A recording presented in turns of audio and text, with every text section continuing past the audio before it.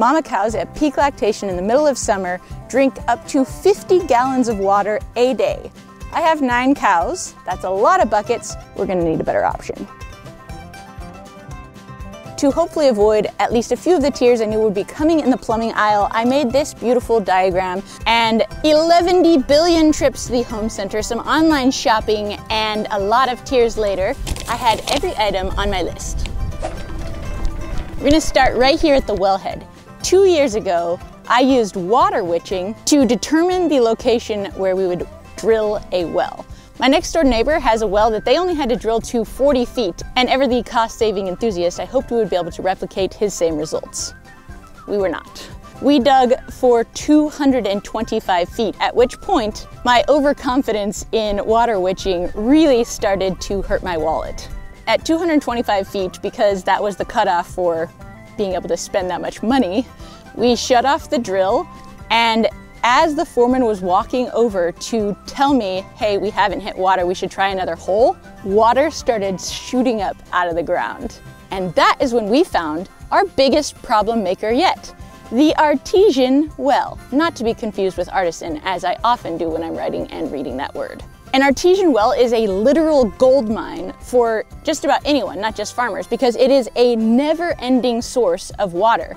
Not only are artesian wells super cool, they're also super rare. In fact, the guy who dug our well said that in 40 years of well drilling, he's only ever found one other artesian well. However, it presents a ton of problems because as soon as that water started coming up out of the ground, I got a call from the state of Tennessee saying that my groundwater was contaminating the groundwater. Very confused by what's going on here.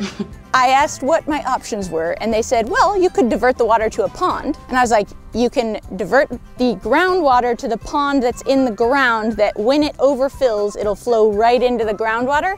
And they said, yep, that sounds great. So here we went, which takes us to our next destination on our treasure map. Come with me. Very conveniently, we had this broken pond, well, at least we're gonna call it a pond. And I was like, this is perfect. We'll just come right into this pond. But first I needed some baby pigs, some bentonite clay, and 5 months of them prancing around in the bottom of the pond to actually seal it.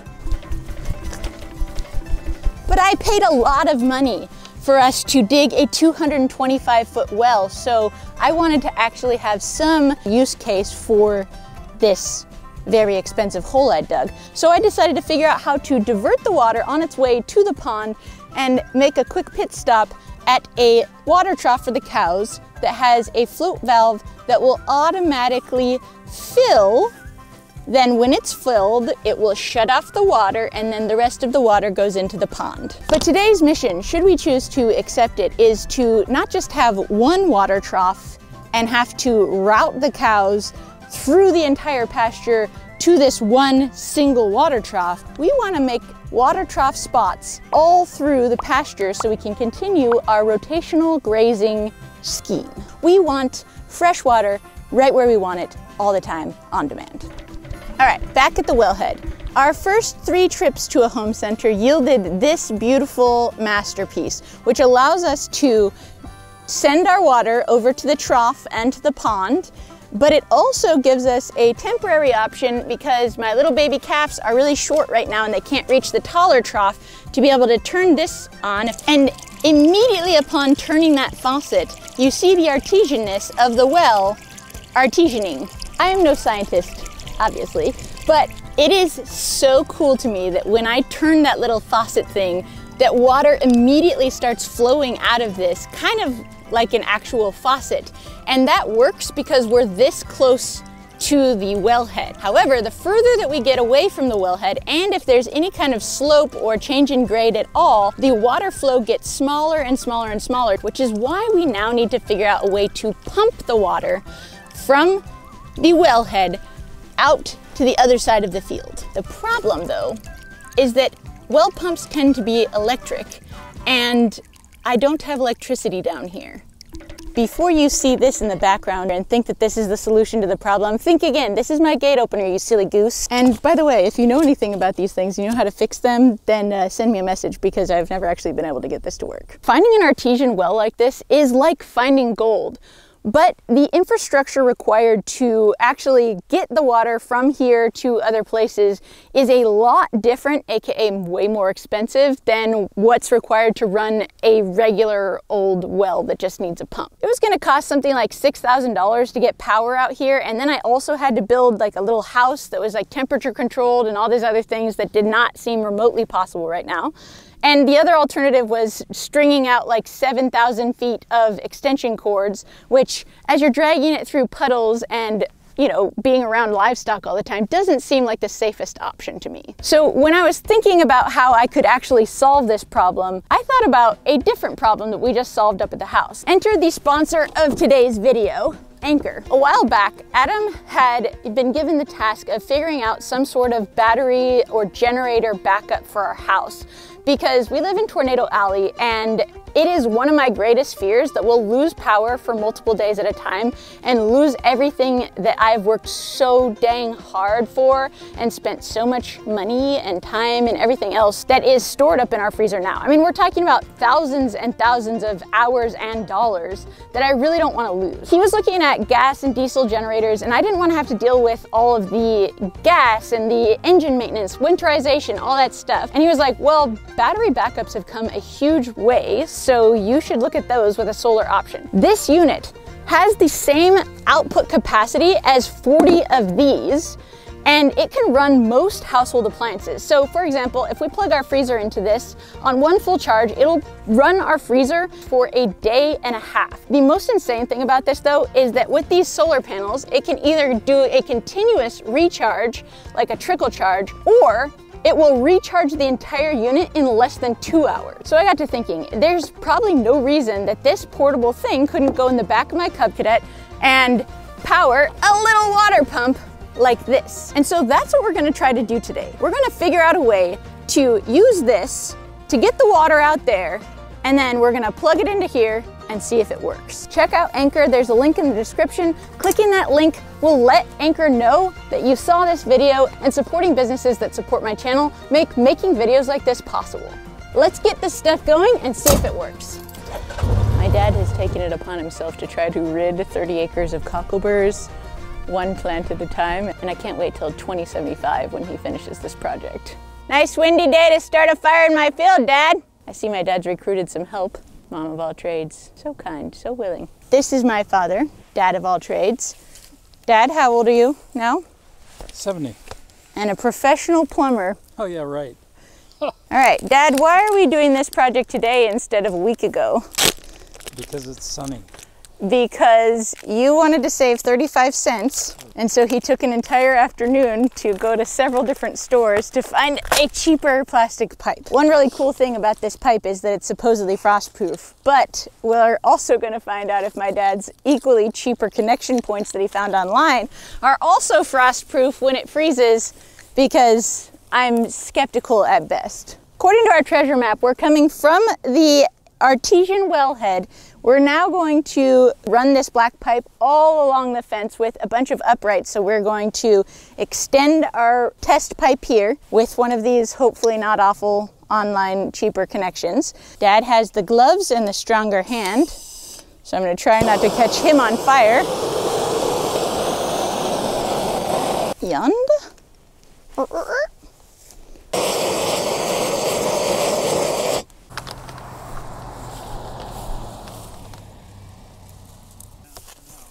Oh, okay.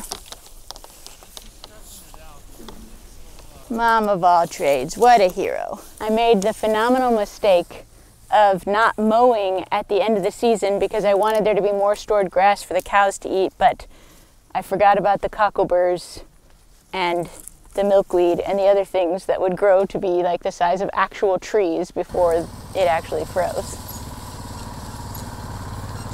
The cool thing about this black pipe is that it is flexible, so you can drive over it with machines. And a huge shout out to my friend Morgan Gold, who gave me the idea to use this to make a temporary, permanent solution to my very pressing problem of water. Okay, so these are the quick connect uprights to set up our faucets. So these little parts are super expensive in the grand scheme of things. However, we're saving lots of money because this is the same system we use over at the dairy down the street. And do as I say, not as I do, kids. And don't get animals before you have the infrastructure to support them, or you will spend a lot of your time doing what I've spent most of the last 3 years doing, which is undoing my last good idea. What a beautiful little Christmas wreath you've got on there, sir. In the vein of saving some money, we're gonna use old lengths of hose because we only need really short pieces. I really should have mowed first here. This little box of glory is how we make that old hose into many, many new ones. What? I mean, it'd be fascinating if it works. Yeah, I mean, why not? I don't know why it wouldn't work. Except that's backwards. That's all right. It's because I'm doing everything with the other hand. It's like I've never touched anything before. And of course now that's backwards because it's just the way my life works. And how do we know which direction we're going? We sure don't. Oh, by guess and by golly.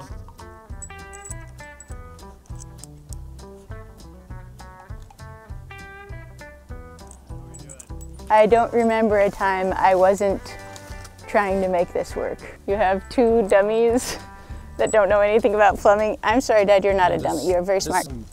I love charcuterie. Charcuterie is life. Dad, I got you a snack.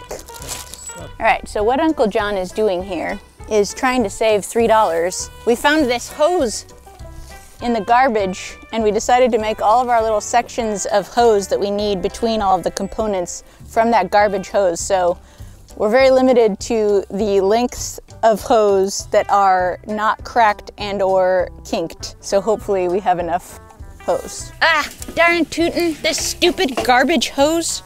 Wait. And it says right on that, what? Don't use a collapsible inlet.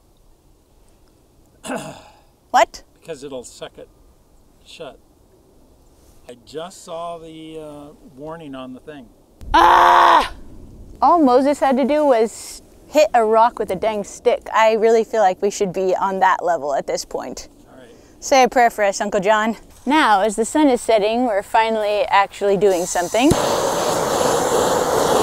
We actually spent most of the day undoing the last thing that we were trying to do, and now here we are. This little piece right here is what had me crying in the plumbing aisle, by the way, and my dumb broken hand does not have enough strength in it to twist this stuff the way that it wants to. So now, this is where this thing really shines.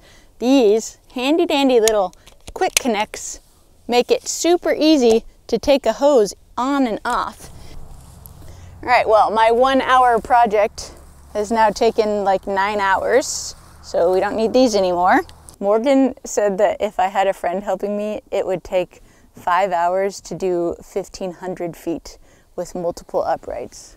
It's been 4 days. And it's not his fault, just to be clear, it's mine, because I can't do math or get the right thread count or anything. By the way, as I'm doing this, I realized I'm pretty sure red tape is for air and blue tape is for water, but we're not gonna care about that right now. So, what we're gonna do, we're fabricating a new hose with the correct thread, with the correct things, with the hard pipe.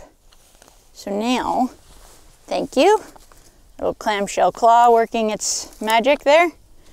And now we're going to thread these. Wow, like we thought we were gonna have to take so many parts back, and hilariously the like random things, the random assortment I grabbed as we were walking out of the store has come in so clutch. When in doubt, buy everything and return the rest.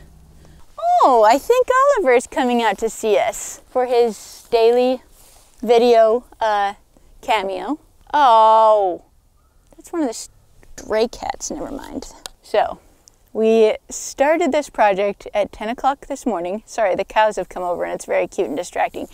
But it is now 4-something p.m. This was supposed to take an hour. I thought I had everything ready and we would just be able to assemble it and it would go. And here we are now, aging right before your very eyes. This project has aged me at least 5 years. How about you? This is kind of the end of the line and we're finally ready to test it. So back to the wellhead we go. Okay, so first we have to turn off the pond water and turn on the water to the end of the field. Previously, we only had water right there. Well, let's be honest, previously we didn't have water anywhere, except for at the hose, which is about 550 feet that way. And a 550 foot hose is a lot of hose, in case you're wondering. Okay. All right, moment of truth.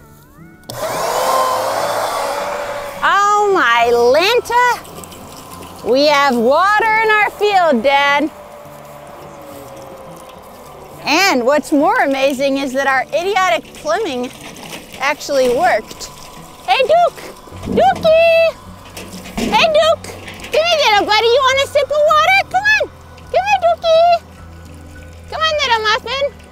Look, buddy. Come here, Dookie. Come here, Dookie.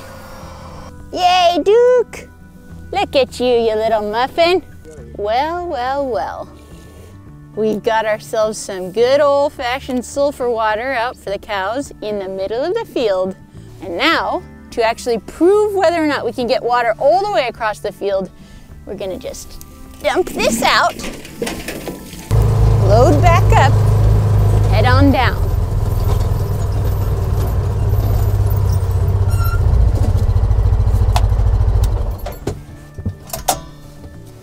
Okie doke, artichoke. Take our handy dandy quick connect, stick it up in there. Pwah! Take our little stock tank out. Oh, Duke, you're joining us here as well. Very cooperative. Grab our hose and power up the beast.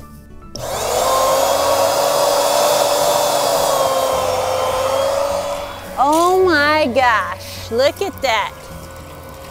Absolutely wild. Oh, he's eating my nest. A little bird gave me this and I've been carrying it around for a really long time and Duke almost just ate it. We'll put that away. He actually also tried to eat my charcuterie earlier. 2 years in the making. Woo! Okay, so now that we have proof of concept, we have water all the way through the field. Now the real fun starts. And oh, hold on. There's what? A giant hole in your bed. Oh, I know. It's not. No, it's not a hole, Adam. This has been patched. Listen, you use what you've got to get where you need to go. We have a scrappy piece of hose. We have a scrappy pair of repaired pants. It's all fine. Back to the video. Obviously, this tiny tank is not enough to service all of my cows. And this setup is a little bit complex and involves a lot more steps than I want long term. But at least in the short term, the next step is to bring my bigger tank out here, basically run a wire, and we'll have 2 days worth of water with 1 day's worth of water chores, because the electric line will run right over the big tank. We'll fill it up with the pump, and then I've got 2 days of fences already set up, which is gonna save me so much time. We no longer have to do the lanes all the way back down to that one water trough. We're not gonna be dealing with dust along the pathway as they're walking back and forth to the water trough. We're gonna have so many less flies around because we're not gonna have one stationary water spot where they can lay their eggs and all that stuff. This is so good for the grass, so good for the cows, so good for me. No more buckets. Huzzah! If you like cows and you want to learn more about why we're doing what we're doing and how, check out this video. I will see you there. Cheers!